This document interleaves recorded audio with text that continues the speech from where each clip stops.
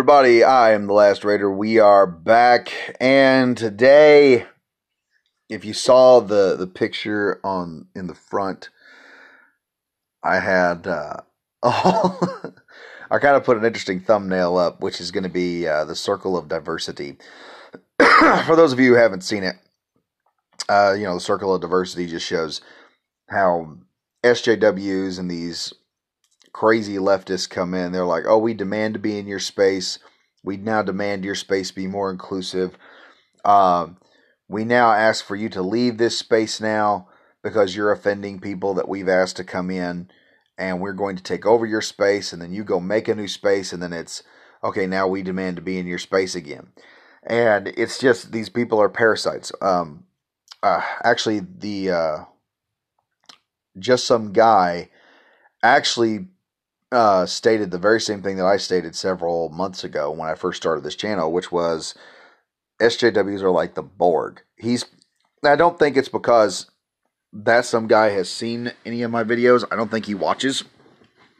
But the thing is, it's such a novel, it's a concept that anyone can get. It's a comparison that's just easy to draw if anyone has seen what you've seen in comics and seen in entertainment and seen in manga and seen in video games and seen in movies. You quickly begin to draw the conclusion between the two of them, because this is exactly how the SJWs operate. They are the Borg. They go in, they have to assimilate everything. And then before you know it, your characters, your heroes, are just a rainbow diversity, blackwashed or darkwashed version of the hero that used to be there. Sometimes they're turned into drag queens. Sometimes they're just made gay. Sometimes they're race swapped or gender swapped, and you end up with this whole which looks almost alien. They're still wearing the same. It's kind of like Picard. He's wearing Locutus. He's wearing Picard's face, but it's not Picard underneath. It takes something special to kind of break that through. You'll see it every so often. And that's what's happening here. We're at the point of we demand to be in your space. Okay? This is where we're at. And this comes from The Gamer. Why we think Sonic should and will be gay. Sonic the Hedgehog has a history of romance, though he's never been all that interested in women. Instead, Sonic should become an LGBTQ icon. Why? Has nothing to do with the story, I can promise you that much.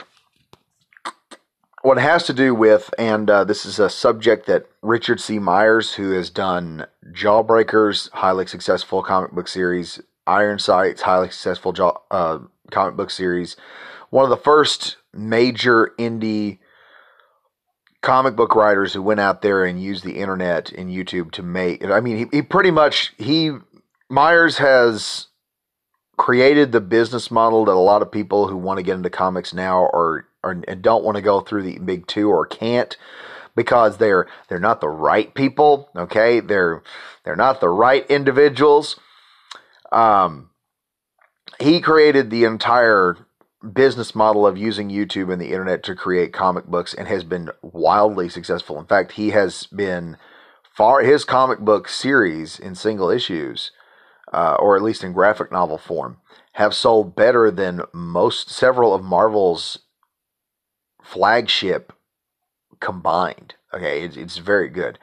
Him and Ethan Van Sciver came out, and then many others came out, started putting out books, and started seeing how much money they can make. Ethan Van Sciver, I think, currently holds the record for the most successful comic book campaign. Probably more successful than what Marvel has put out in a long time.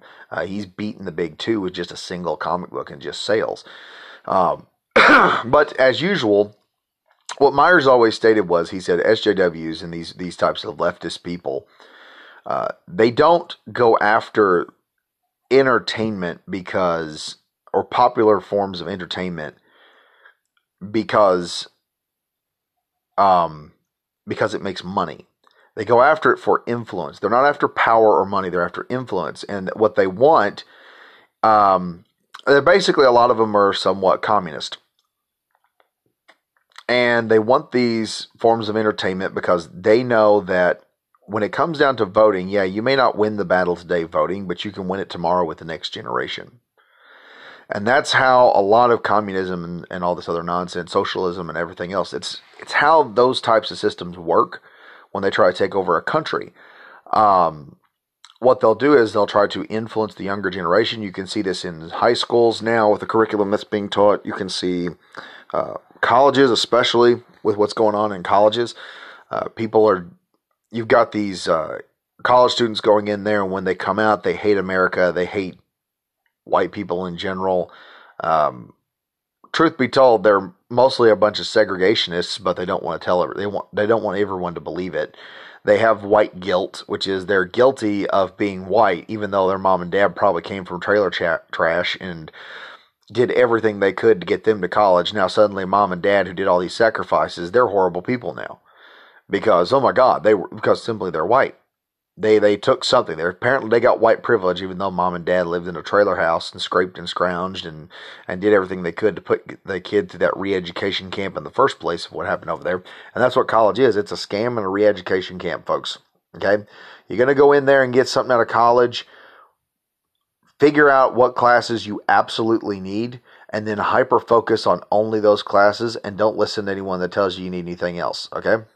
There's no point going to any of these women's studies classes or sensitivity classes that they may have there, whatever the heck they have. But the reason we're after this is because Birds of Prey came out, and it was a feminist movie, and it bombed. Okay? Flopped hard. I mean, it was a belly flop. It was one of those belly flops that Harley Quinn came out red-faced, red-stomached, and red under her. Whatever skin hit the water first, that's what ended up being like bright red. So what happens next is Sonic comes out. Wholesome family entertainment. Probably barely any cursing, and a true use of diversity in the show, because you actually have a wife, and not only a black wife for the white main character, or the white hero in the show, the guy who ends up helping Sonic out. Anyway, he not only is she a diverse character, but she's a supportive wife. She's a likable diverse character, because in the very beginning of the show, she's trying to cover all her bases and everything, but at the same time, when he gets successful, she doesn't gripe at him about being a white man who's successful. She doesn't gripe at him about being a man that's successful. She tells him, look, you sacrificed so that I could have my veterinarian and I could get my college degree in veterinarian school. And yes, I will move to San Francisco with you because you are a sacrificial husband who has put his life on hold for this family. And if this is your dream of going to San Francisco and being a police officer in the big city, then I'm going to pick up everything and go with you. She was a very likable character. In fact, I kind of just looked at it and said, that is a relationship. That was like a real relationship right there. I just didn't give a shit about race at the moment because race was taken out of it. Well, Sonic goes in, wholesome, helpful, wholesome show. Ends up making a whole lot of money, and now we've gone from because when this all started and Sonic looked like it was going to overtake Birds of Prey, it was evil, it was racist, it was bigoted, it was homophobic. Now Sonic should be LGBT. So what is this? Like, have we allied with the Nazis suddenly? Is that how they're going with it? No. What happens is, just like Meyer said, it's influence. They see this, they see the young audience that goes towards it, and they see a future voter that if they could influence them now while they're young, we could probably start the turning of them into second seller. It's sort of like if you ever watched, which one was it? I think it was Star Wars. Probably Star Wars, the Clone Wars to the Rise of the Sith, or Revenge of the Sith. If you watch with Palpatine and Anakin, Palpatine very slowly turns Anakin to the dark side. It's a long, drawn-out process. It's the same thing with your kid and these progressive morons who want to push this absolute disgusting agenda half the time. They want something to go on with Sonic and Tails probably later in this deal. They're talking about Sonic and Tails. Sonic, let me give you an age difference here. Sonic is around 16, 17 probably. Tails is about 8. You can see the pedophilia that they want to push forward. Okay? It's not much better with Knuckles. Knuckles is just barely older than Sonic, I think. But the problem that you're running in here is these people see it's an agenda. They see your kids, and they see Sonic as a means of pushing their agenda on your kids, pushing an LGBT agenda, which you may not want. I've honestly made this assumption. I said, when it comes down to the LGBT stuff, that is between a parent and their child. Okay? No one else should have the decision on when that is appropriate for the kid. Yeah, that is something specifically for the parent and to talk with their kid about when they feel their kid is ready. Hollywood don't believe that. If they could start putting gay juice into your kid at infancy, they would do it. All right? If they could put a drug inside of your kid that would flip them from being straight to gay, they would be pushing for it to be mandatory to all infants as soon as they are born, to start trickling it into their system. They're already doing this with the whole transsexual movement, trying to make kids transition. Well, my kid is trans, and they wanted it like 6 or 7 years old. We also had a recent court case where a mom tried to do that, from what I believe was revenge against the father by trying to turn his boy into a girl. And and a judge finally slapped that down and said, "No, you're not doing that. You can't really prove this. No, you're not. There's no transitioning of this kid." But anyway, yeah, so it appears now that Sonic the Hedgehog is this wholesome movie that now has to be taken over. The Borg must assimilate. The geek culture must adapt to service PC culture.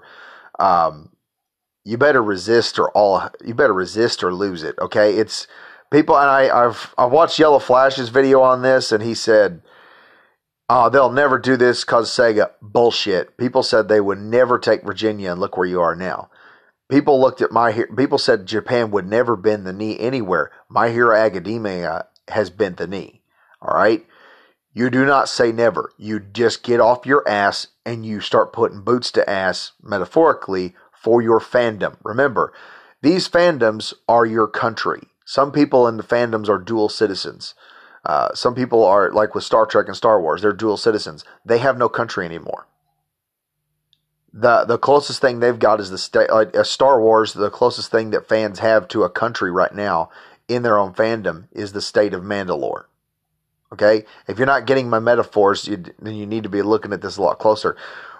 To people out there that are normies that may watch this, that normally watch my channel, you wonder why the world's going nuts. It starts here.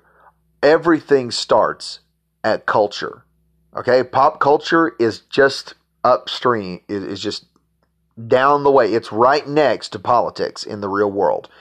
This is propaganda they're trying to push into a movie that is not a propaganda movie. Go see Sonic the Hedgehog. It's an amazing movie you can take your kids to. One of the few things you can watch Jim Carrey in and say, "Damn, that guy's a good actor." I mean, despite all the crap he's pulled, you just look back and say, "Man, Jim Carrey's a good actor." If you've ever been a fan of the series, I mean, he pulled off Robotnik amazingly. But anyway, folks, tell me what you think. Do you not like this? How do you feel about the whole Puritans wanting to make Sonic the Hedgehog gay? Leave me a comment in the comment section. Tell me what you think. I love hearing from those comments. I've also got a comment that I'm probably, if I can get enough likes on this and enough views, I'm not going to go really major. I'm going to say probably about 15 views on this video. So if y'all could share it and get me up to about 15 views, I will take this comment that I got from a fan that it's long-winded, but I would rather read it like it's an audiobook, okay? And do a video on it like it's an audiobook.